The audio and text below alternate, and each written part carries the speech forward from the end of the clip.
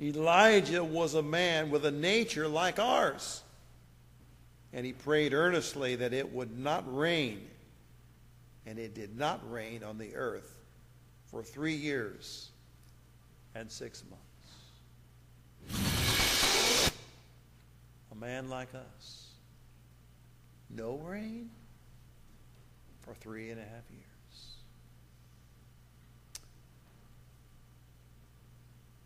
This is a day for us to learn how to lean on the Lord.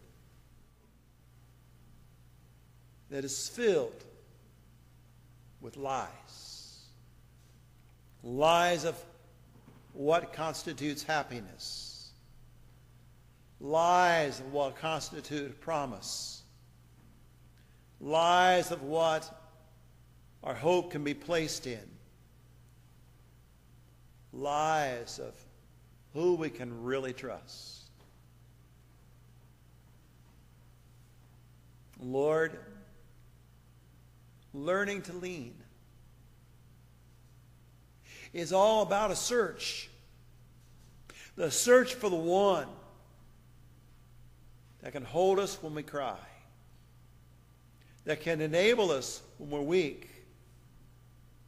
That can hold us up when we feel like defeat is imminent. And who can be there when nobody else is around. So as we worship today, Lord, help us to learn how to lean and slide us from just people who speak about you to people that all the world will look at and say, there's a servant of God, if ever there was one. In Jesus' name we pray. Amen. Lord, we come to you today recognizing that you walk through us through all the challenges of life, including those who are going to have children, babies. And every birth is different. And every birth is a challenge. But you also remind us when we're going through aches and pains, like Betty and Mary Ann. And yes, even the loved ones of this one that came to a moment of crisis and ended his life. He couldn't see the hope. He couldn't see the beyond. And there's others, Lord, today that are struggling with cancer and pains and struggles. The fires that are driving people from their homes, devastating communities, even a danger to the first responders that are trying to look for survivors. Lord, we live in a world where schools need you, parents need you, students need you, government officials need you, judges need you, police need you, firefighters need you. All of us who go to work need you. Help us, Lord. Help us to know you better and to learn how to lean on you and to stay where we're supposed to be staying until you say otherwise. In Jesus' name we pray. Amen.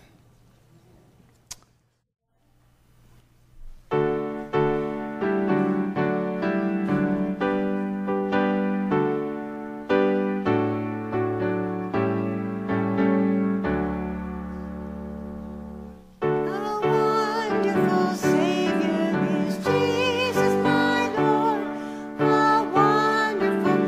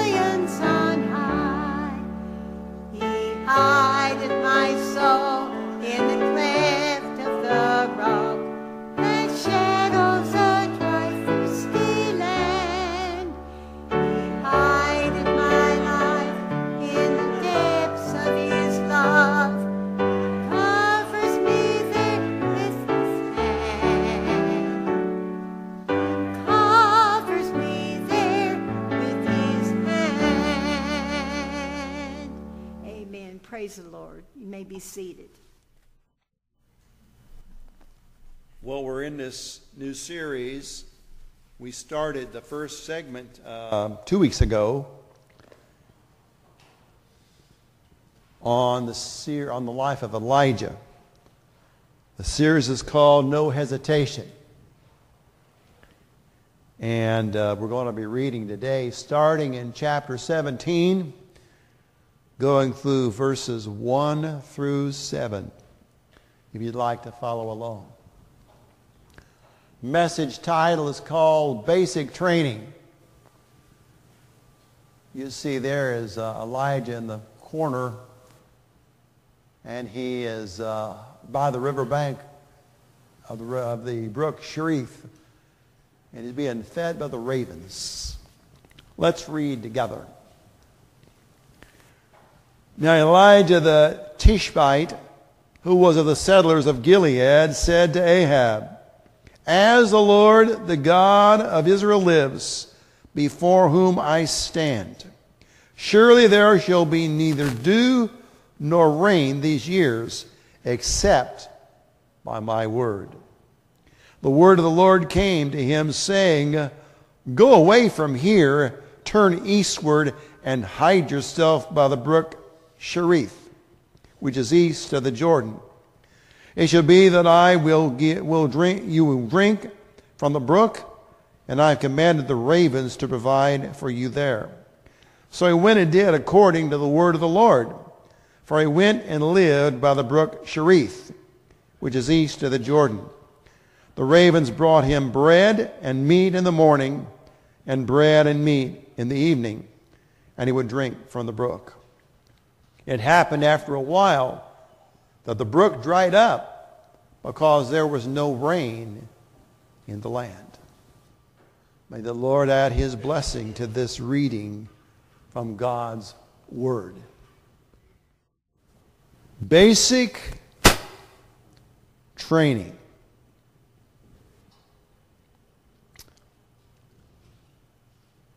You see, I struggle with new things, even things that I initiate. When I moved away and went to college, when I decided to become a preacher, when I got married, we had kids. Every new church I ever had, new experiences are always a challenge.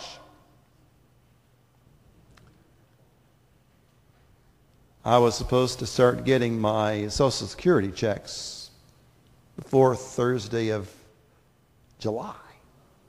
Didn't come. Gave them a call. "That's funny, we sent it." Then I found out, no, they hadn't sent it. Somebody hadn't, the caseworker that actually called me in April hadn't done something. So it didn't release. Wait 3 to 5 days and see what happens. 3 to 5 days, I call them again. "Well, we sent it." That's what she said last time. So I went to the office, Social Security. Was met with this guard with beady eyes and a mohawk haircut that said absolutely no loaded weapons, no knives, and no mace, and stared at me with beady eyes and kept looking at all of us like we were guilty of sin. They said, "Well, we sent it to the account you told us to that was provided at your phone interview. We sent it to this bank. You're going to have to go to the bank, find out what they did with it." So I went to the bank. The bank informed me, well, first of all, the account number you gave us is not even a number. And if we had received that, we would have sent it back to them. But secondly, they didn't send it. So they gave me a direct deposit slip and sent me back to the Social Security office. With the security guard, they had the beady eyes and the mohawk that said, no guns, no mace, no knives. And looked at me again. That's when I took the deposit slip with the actual account number, the routing number. And they said, well, we'll see what happens. Give it another 3 to 5 days. 3 to 5 days, they finally sent a test. It went through, and I finally got my money. Oh, starting new things. Social Security, Medicare, it's all fun, right? That's where the counsel of God is so important this morning. Proverbs chapter 3. Verses 5 and 6 says, trust in the Lord with all your heart. Don't lean on your own understanding. In all your ways acknowledge Him, and He will direct your path. Now, what I know this morning is all of us go through starts of new things in our lives. And there are always basics. Remember Beetle Bailey out of the fanny strips?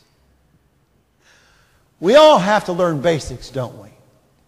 If you're going to communicate, like reading, writing, speaking, it starts with learning your ABCs. And then spelling words, making sentences, paragraphs, pages, chapters, books. For musicians, it starts with a scale. Remember Julie Andrews and The Sound of Music? Do, re, mi, fa, sol, la, ti, do.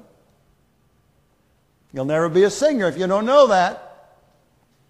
My brother was never going to learn how to play the trombone starting in 7th grade in my room.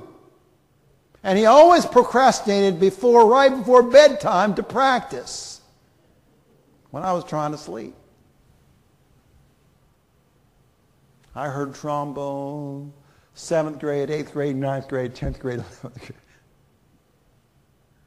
You'll never learn how to play the piano if you don't know the scales. You'll learn how to be a choir if you don't know the scales. Orientation to college. My orientation always included the card catalog of what system it used. Where to find reference materials, where to find periodicals, where to find books of differing subjects and interests. And then there's sports. You never played a sport without a drill. Basketball players have to learn how to dribble the ball, how to pass the ball, how to catch the ball, how to shoot baskets, how to block out, how to rebound. Football players have got to learn all those things that offenses do and defenses do. They got to learn how to move laterally and how to come off of the line and not have a penalty call because you come off early. There's all these drills getting ready for the season. And then the military, basic training. Sergeant Beetle Bailey. Trying to take people of all shapes and sizes and beliefs and backgrounds and break them down until they become a fighting.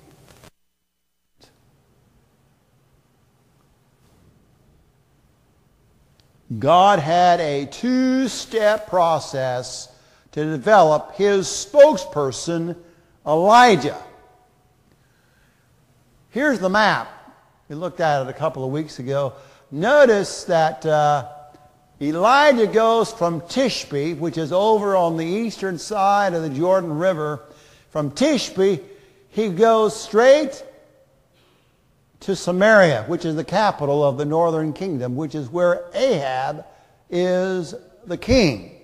of the northern 10 tribes of Israel. Judah is in the south. That's Judah, Benjamin, the Levites. Everybody in the north is all the other tribes, and Ahab is their king. So basically, he goes from Tishbe, which is where he's from, to Samaria, and then he's going to go back to Cherith, the brook.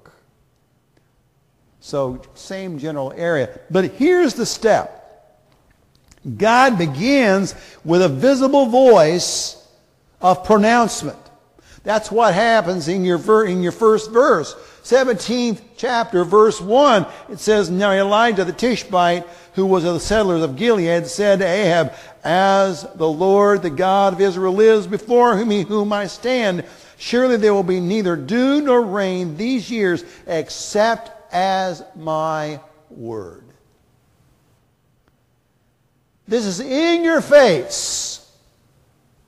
This is to the weak king who married Jezebel, who was a princess of Baal from Sidon, who brought all her prophets and who literally littered Samaria and the northern kingdom with all kinds of idolatry, that executed the prophets of God, that instituted the illegal priests of Baal, and she's pretty much running the kingdom.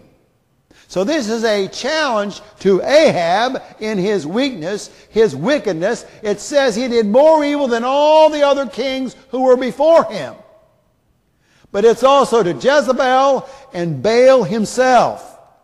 You see, Baal is the god of storms.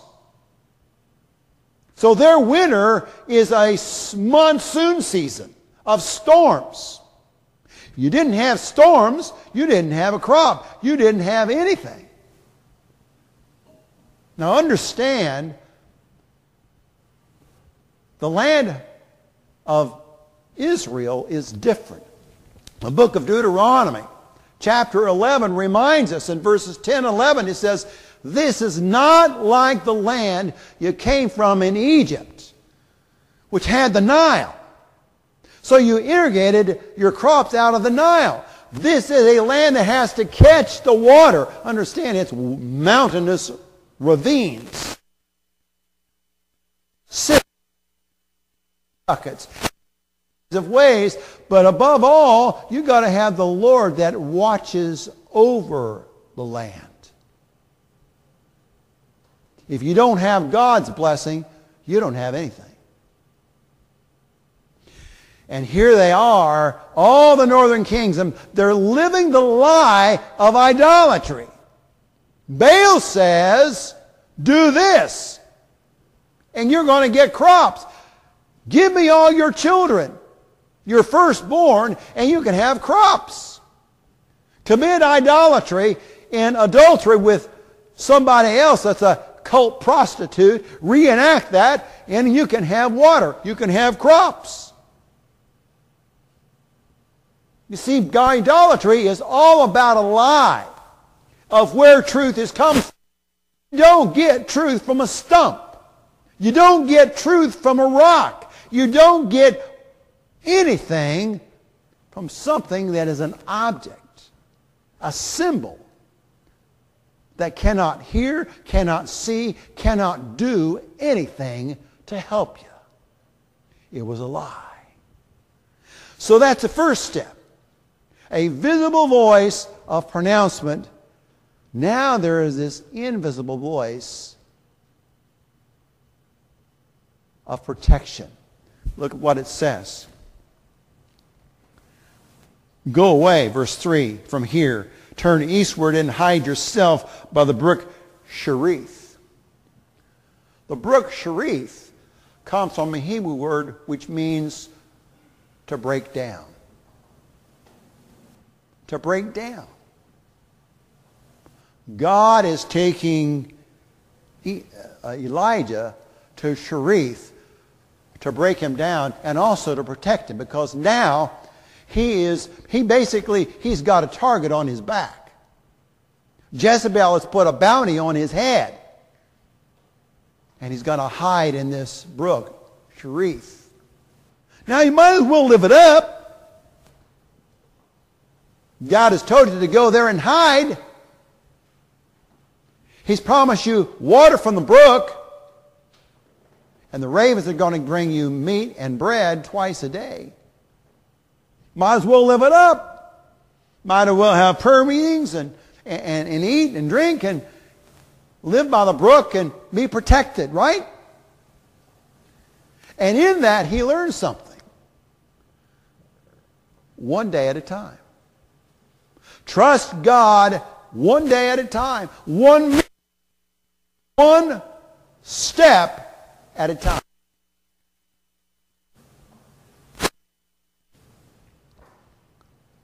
But then, it said the brook dried up. Look what it says, verse 7. It happened after a while that the brook dried up because there was no rain in the land. Isn't it amazing? The prayer that Elijah had prayed, the pronouncement he had made, and the brook stopped flowing. Can you imagine? This is what he's lived beside. See, God was teaching him how to lean. How to lean. The water stopped flowing. Lean on the Lord. God didn't leave yet. Lean. You ever been there? God tell you to do something. You do what you're doing, what you think He wants you to do. And your prayers are just dry. Your devotional life, it's dry. Your marriage, you try to do the right thing, it's dry. Trying to be a good parent to kids, but it's just dry. Your job, you had such excitement in the beginning, you know this is where you're supposed to be, but it's dry. Ever been there?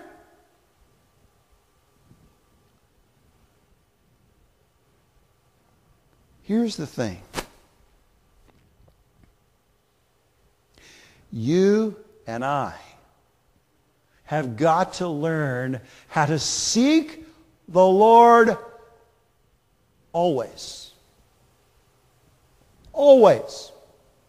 Not just part of the time, not just when it's convenient, not just when we want to, not in just certain chosen areas of our life. Seek the Lord's will always. So there's some questions today. Where are you most comfortable where God is concerned? Are you a people person that likes being around people, that's got the gift of gab, that likes to have people around? You're a social butterfly. What are you going to do if God says, I want you to get out of commission for about 3 months and do nothing but pray? Bent, maybe. You're a quiet person. You love the quiet times. God tells you it's time to get up and say something. Be something. Be a part of something. Be out in the crowd that is an action plan. Not always easy. It's against your grain. When does God prove Himself to you? When does He prove Himself? See, if He's led you where you are, and He's promised you twice a day to feed you, then that's what you can expect.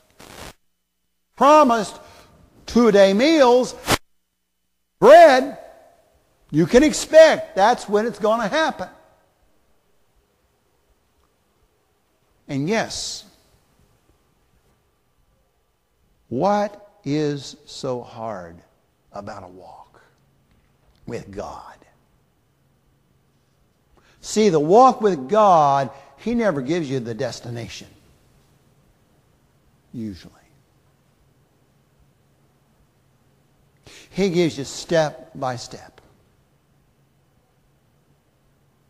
Like Abraham. Like Abraham. Ur of Chaldeans, 75 years of age, go to the land that I will show you along the way.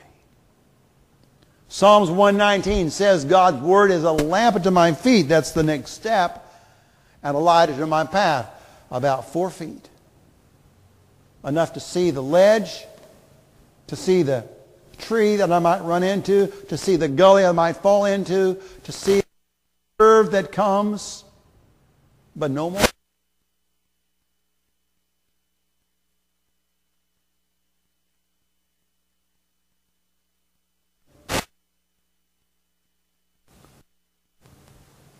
But where He has you, there can still be a dry brook. A.W. Tozer once said, "It is doubtful to bless a man without first hurting him greatly." In other words, breaking him.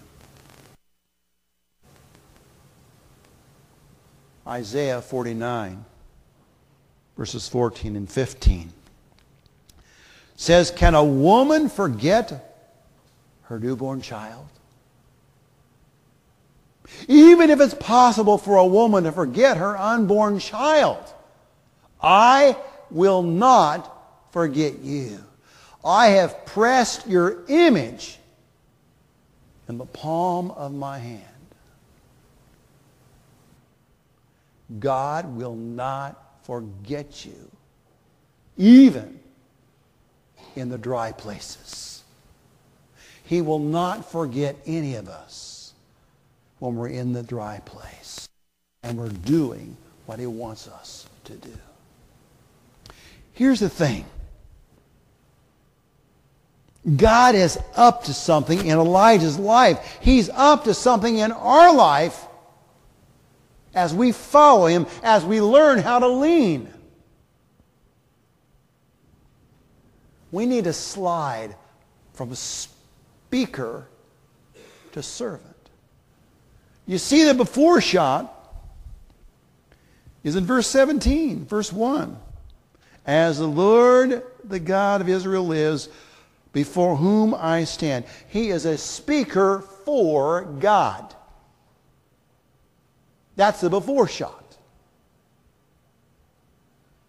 And He leads him from the palace to the protection of the brook.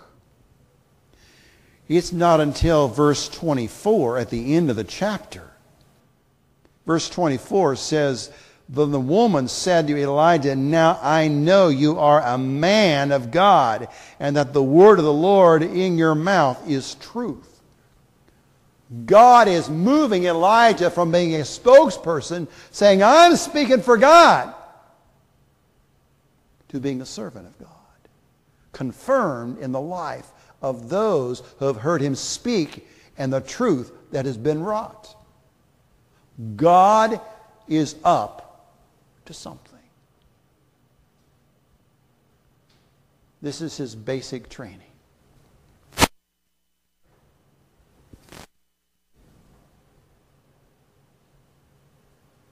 We all know that for to grow a root system. I dug up a volunteer maple tree a couple weeks ago. It was in our Adele's flowers. She wanted it out. And we needed more maple trees, so I dug it, replanted it. It looks horrible. It looks horrible. I probably ought to water it today. Without a root, the foliage on the top is going to die, right? Without the root system in our lives, we are not going to bear fruit. And that's what He is up to with Elijah it may be what he's up to with you. Learn how to lean.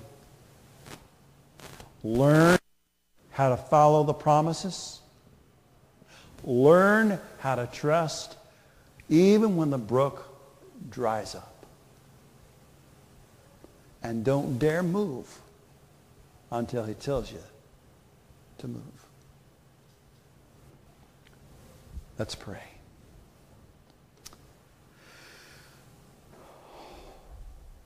Lord, we thank you for your provisions, for your promise of daily bread.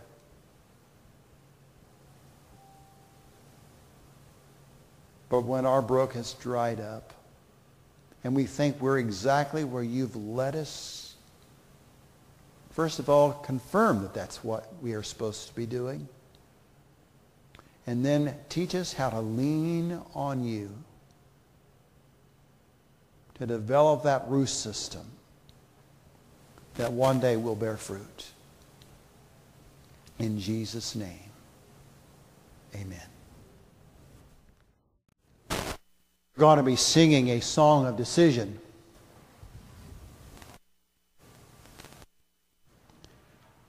What does it mean to seek God's leading in everything of life, even though he may very well break us down, even though it may not make sense? What does it mean? That's what we need to think about as we sing together our song of decision and close our service today. Let's stand and sing, Learning How to Lean.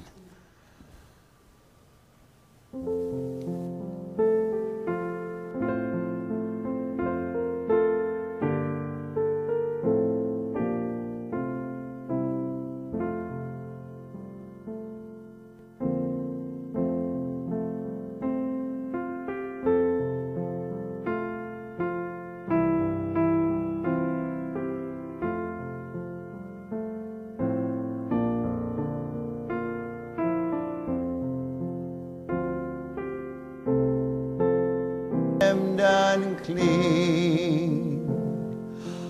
How marvelous, how wonderful, and my song shall ever be.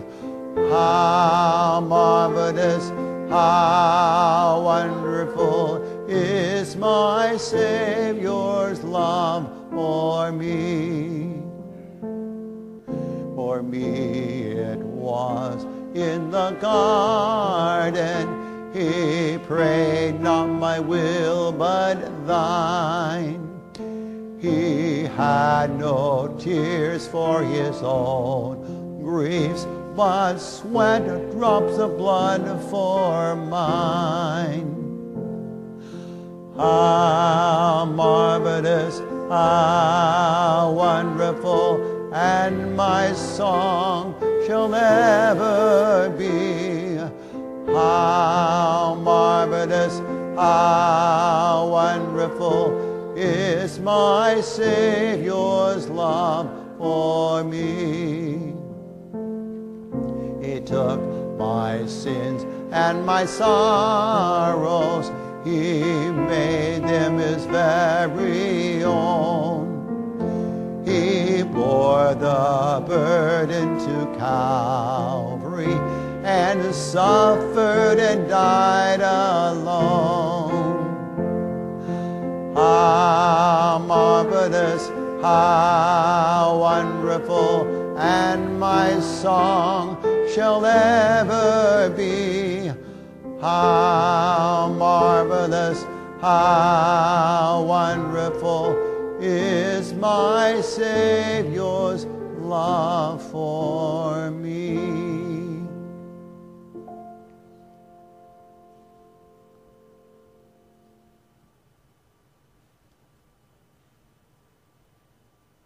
This morning, Jesus has pressed you into the palm of his nail-scarred hand.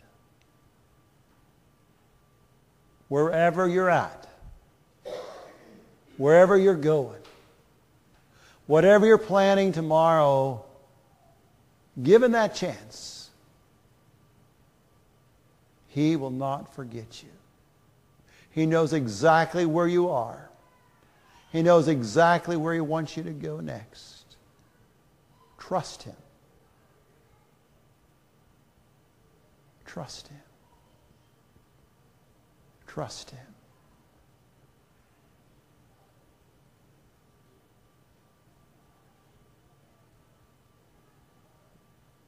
Amen.